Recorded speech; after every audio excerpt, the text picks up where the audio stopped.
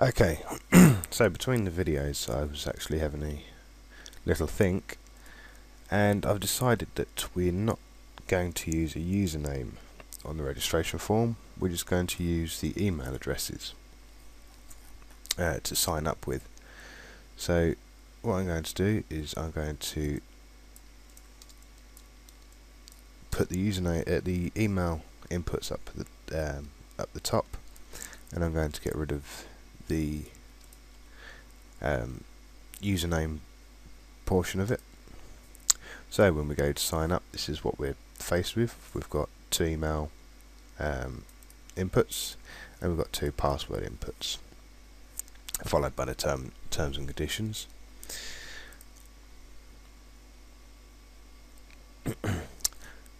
So we also need to edit our database. We will just get rid of the account name because we don't need that.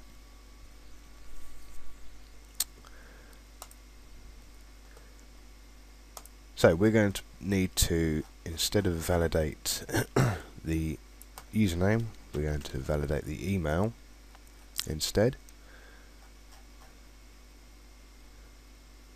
And so we just take this information in the email. We want on change.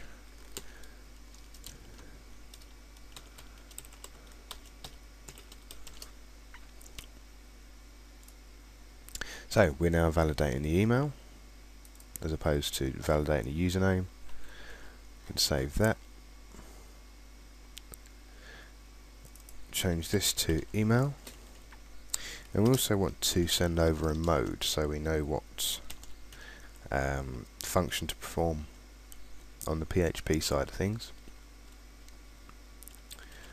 So we'll just send over validate email. So back over in the register PHP page, we no longer need this entire function, well, most of it anyway. We're just going to have validate email,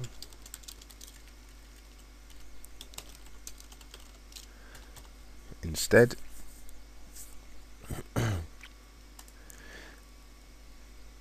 Right, instead of having our original username preg-match check, I've replaced it with an email preg-match check. Now this one's a bit more complicated. It first checks the first portion of your email address. So if we write out my email address,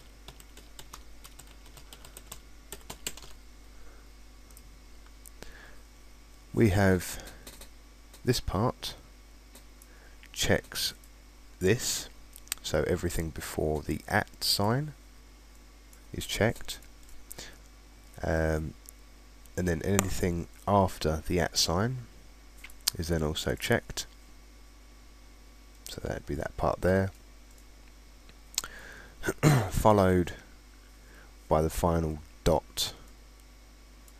It would be .uk or .com or .eu or any of the other various domain names that are out there. This is a pretty safe check. Obviously it doesn't check for forged email addresses, but if it's a forged email, it's a fake email address, then when we send the user validation key off via email, it's obviously not going to go anywhere.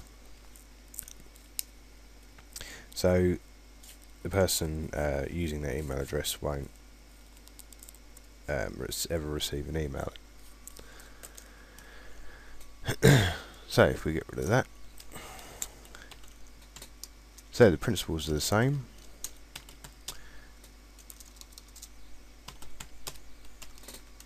If that does not match, so if the email format is incorrect, then we're just going to return email format is incorrect.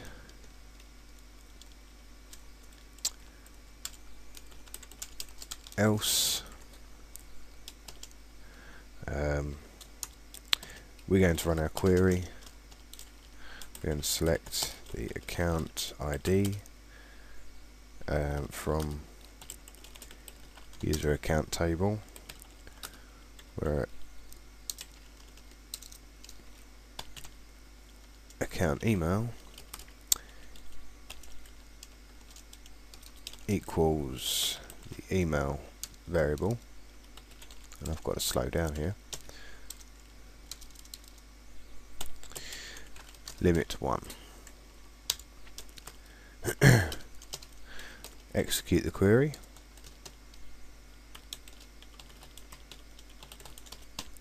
and dump the data into the SQL variable, and if SQL numRows is more than 0,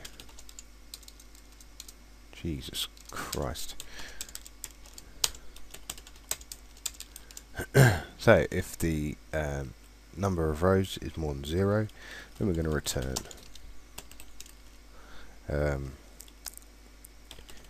email address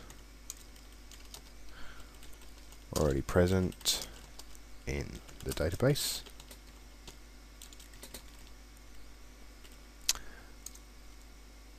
Else we will return pass. So if the function returns pass, we know that the account is good, the email address is fine to use. If not, then it will display one of these two error messages.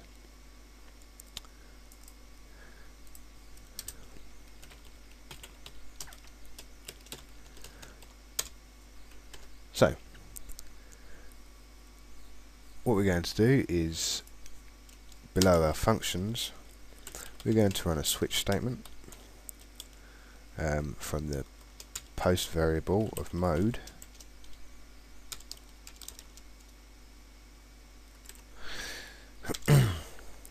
and if the case is equal to that validate email,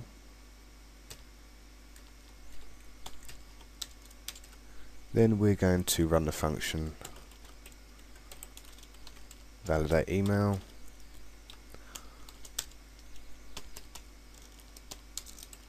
with that post of email in there.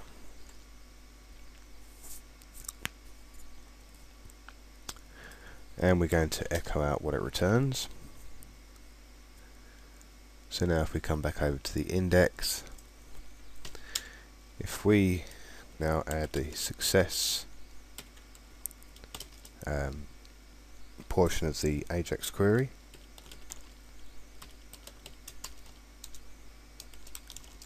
we can test this by just saying alert message, coming back over to our registration form and typing in a duff email address, and we've got email format is incorrect.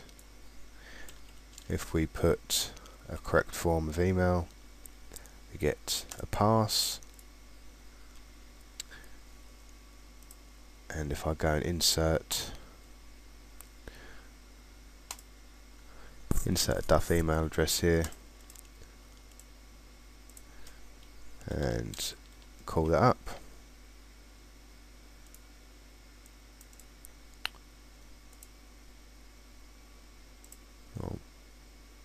torn1 at localhost.com, torn1 at localhost.com.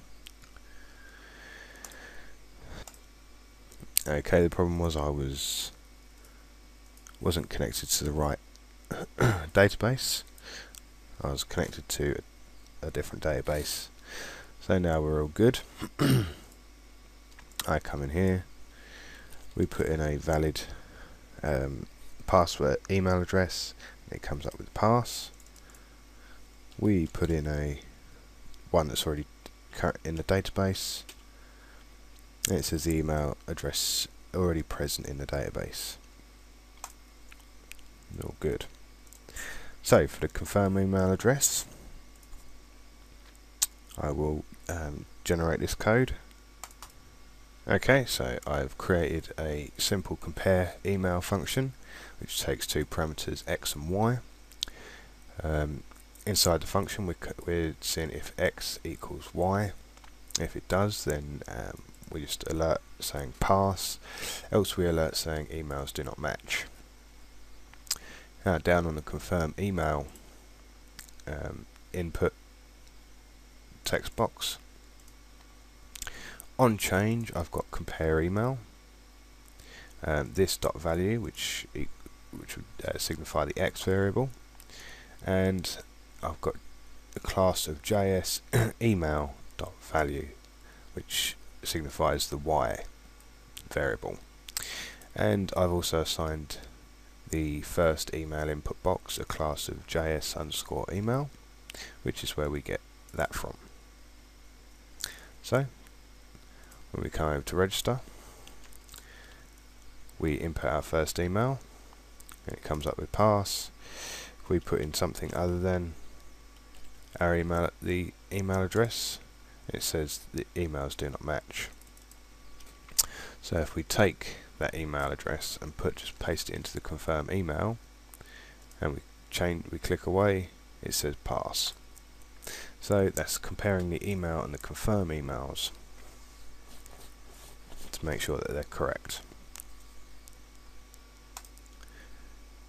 Right, and just to close this video off and to neaten things up a bit, what I've done is after the input boxes on the email and the confirm email, I've added a break tag followed by a span, one with the class of email out and output, and one with the class of email con out and output. Now the output is for styling purposes, so if we go back over to the CSS, you can see on here I've got all paragraph tags inside of the register panel, overflow auto, which combats against div collapse when it comes to floating elements, and the register panel, any span classes with the output in a P in a paragraph tag inside the register panel. This one's meant to be I'm floating them to the right and just adding the margin to the right of 20 pixels. And where I originally had the alerts come up, I've changed it so on the validate email, on the email out, I fill that span with the text of the return message,